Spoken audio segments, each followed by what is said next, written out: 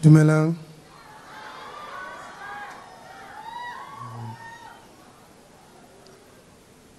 Ke batla go simolla ka go dumedisa family ya Jeba.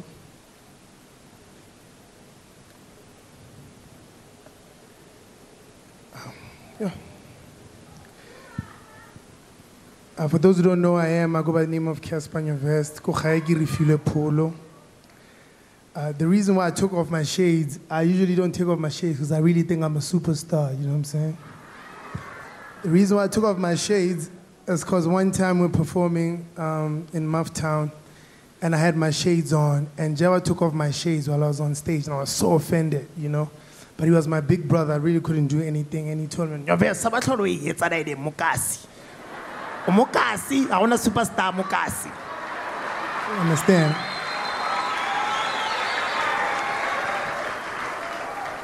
And that moment lived with me, you know, and I always have to remind myself to keep humbling myself and keep on living by some of the things that I learned from Jeba. And now that my shades are off, because I'm Sabuni Shabu, Jamana Hupu Droa Khutmane Shabu, that's all.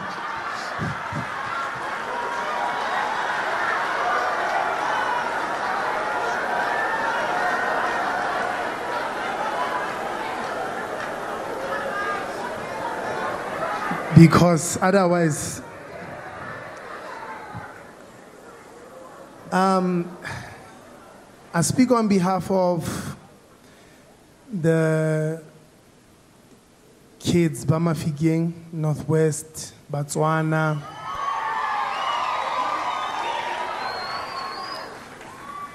Jeba gave us a sense of pride, a sense of belonging through his music.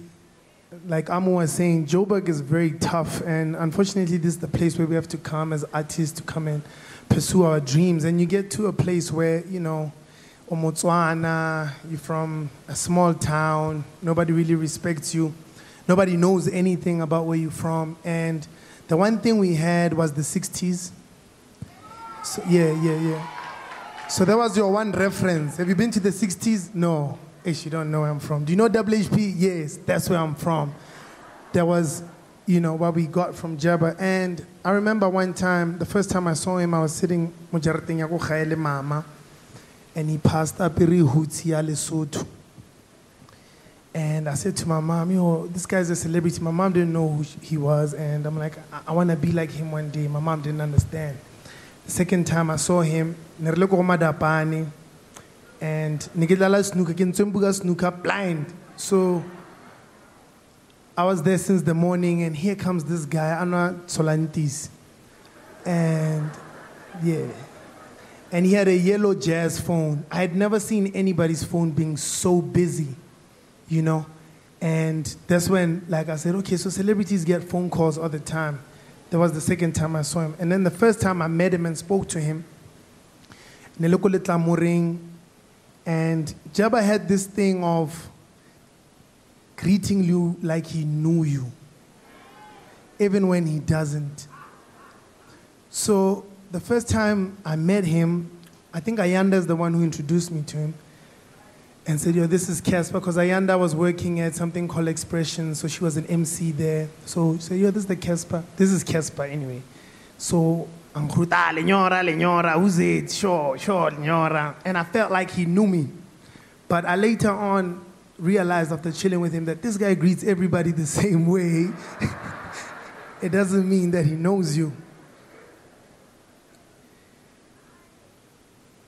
And then fast forward, working with Jeba for the first time, I was taken in by Tasman when I was 16 years old. I dropped out of school.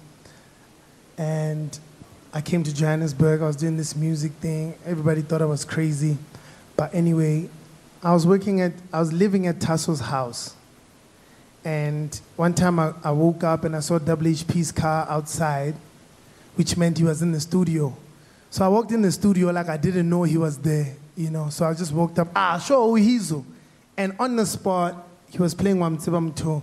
He's like, yo, man, I think you'd be perfect for this song. And Jeba would always put you on the spot.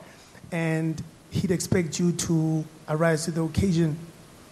And that's how our relationship started. We made that song. Jeba started calling me at like 12 in the evening or 2 a.m. and say, that's how we shot the video. He didn't tell me anything. That's why I look so pop in the video. Because he just said, Josie. 6 o'clock, got on a taxi, came, only to find out that we're shooting a video. Shot this video. Months later, I started traveling with Jeba. Jeba used to pay me for every show just to hype him up. That's how I started making, I got a source of income. Then, thank you. And my biggest dream at that time was to sign to Jeba, right? And as he would always put me on the spot, he told me that I'm not an artist that should be signed. I could be a businessman and should be as big as Lil Wayne, like Sabelo would say. He would always tell me that. And I'd be like, man, this guy's so crazy. I'm hungry. I'm just trying to release this album. But he would always tell me that, no, I can't sign you, I can't sign you, I can't. Eventually, you know, I ended up having to do my own thing. And he was right. I ended up blowing up in a way that I also couldn't understand. You know, my success was really, really crazy. And we drifted apart. I was very busy. He was very busy. There was a lot of assumptions. And long story short, me and, Jeba had like a very big fallout. But I'm proud to say that I have never, not once in public, disrespected him. I have never, not once in public, shared how or responded to any of the stuff that I felt. And I'm so glad that I didn't, because those are the videos that would be going up on the internet right now.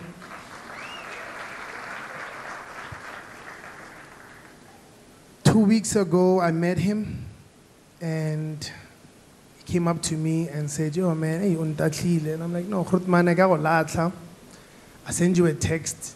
I showed him the text. There's actually a small video of me and him talking. And he looked me in the eyes like, hey, Nyovest ke a rata jo. And I told him I love him too. And we carried on speaking, but he carried on saying, hey, mara ke a rata, and looked me in the eyes, you know? And we took a picture. He forced me to pray with him.